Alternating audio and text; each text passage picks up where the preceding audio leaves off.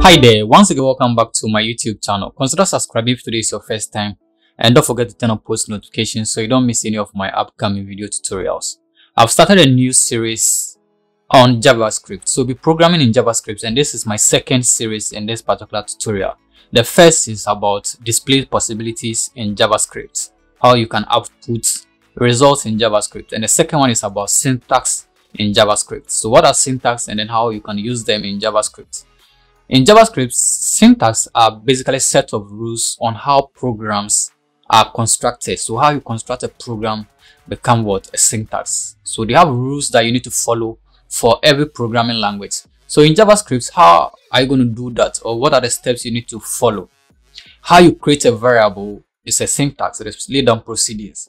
How you create a variable in Python is different from how you create a variable in what?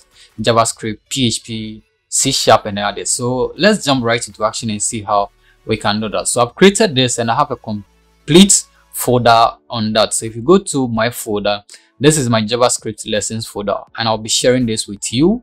I'm going to do the entire lesson. So when you open this, this is my folder and this is my syntax folder. I've opened this within the browser and I've just given this a heading, each one heading called JavaScript syntax, and then I just provided some rule under that. So that is the rule under this. So we're going to look at how we can use this JavaScript syntax. So what we can do is that for syntax, we have how to create a variable and then how we can also use variables. So that is a set of rules how you can construct a program, and I'll be talking more about that. We have what we call comments in JavaScript. I'll be dealing with that as well. Comments are just line of code that has been ignored. They just give explanation to what you want to do. So I'll just type how to create variable. So how you create a variable in JavaScript is just instructions that you need to follow. So I can just say var, and then the name of the variable will come. So let's say in this case, let me say name. And then every statement in JavaScript, you end that with what? A semicolon. So this is a simple way of creating a variable. But once you create a variable, you need to learn how you can use that variable as well. So I'm going to do something. Let me say let. You can also use the let to create what variable. And we're looking at into details the difference between the let and then the var later on. So let's say let, and let's say num what? Num1. So this is going to be the first number, and we have data types in variable data types in JavaScript that we'll deal with. So this is num2, and I can also see what let, and I'll make it this what the number 2 will be, let's say 8. But remember what I'm doing now, I'm trying to assign values to what the variables, but I'll show you how we can use it. So I'll just create this for now. So I'm just going to, so these are basically how to create variables, but you need to learn how we can use these variables. So once these variables are created, you can also use them. So we'll come down here, I'll bring another comment and I say how to what? How to use variables. So when you create them, you should be able to use them. So variables are just like containers within your program that you can use to store values. So now that we've created what?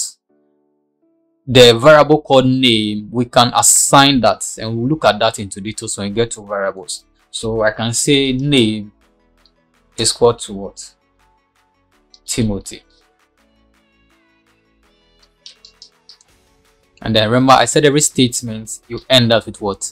A semicolon. Now we've been able to create a variable, and then now we've been able to use it. We've assigned value to this variable, and you can go ahead and then print this. Right now if I save this and I load my browser, I load everything in my browser, we shouldn't be expecting anything. Nothing will show aside what we have already. But in every program, you need to learn how we can print something to a screen, to the screen. So if I go ahead and I want to print maybe Timothy to the screen, then I have to use a proper way of printing that. And in JavaScript, you say document. There are ways of doing that. So you can say document.write, and since I've created my variable and then I'll assign Timothy, I'll just call it what name.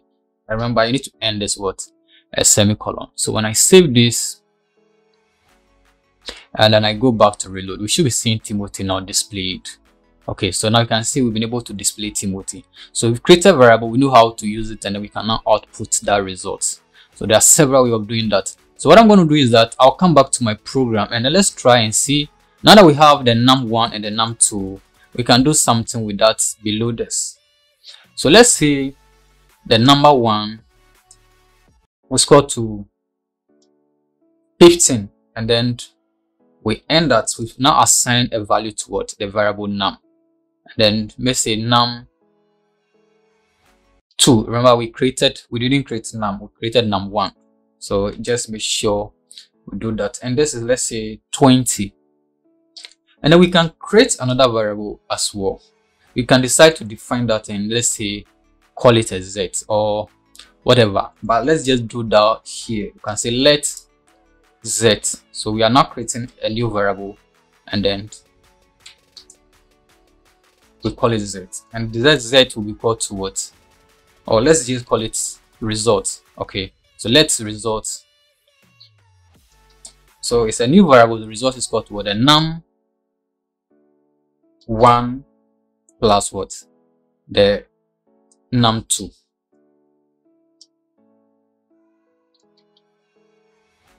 So the result of these two will be what? Stored within the variable what result. So we can print this one out and then we should be expecting what? 35. So in order to print this out, we can just go ahead and say what? Document.write. And then over here, because the result is going to store the content of num1 and then num2, we just have to bring results. And remember every statement and with what? A semicolon. So that is it. When we save this and then print this out, we should be getting what? 35. So I'll save this and print this out. And let's see. So you can see we are getting 35. Yes, 35, and we can print this on a different line. And as you can see, 35 has been printed. We'll be learning how we can break our code into segments and we should be able to analyze everything. This will be printed on the same line, but we can easily modify this. So this is basically about syntax. Syntax is rules how your program are being constructed. So you can create variables and there are rules to follow. So this is how you create variables. We have also what we call constants. So we write it over here. And constant, will explain those into details. So as the name sounds, constant is something that doesn't change. We'll be dealing with that as well. So there's a lot to learn on this channel, and I'm going to make this video very short. It's going to be in treating every topic step by step, and I'm not going to make it long. And at the end of the day, maybe I have to join everything to a full video and then upload it back for you. So if you want it, you can just download the complete lesson. So this is how to use syntax and JavaScript. Remember to like, subscribe for more because I'll be doing a lot on this channel. Till I come your way again. Bye bye.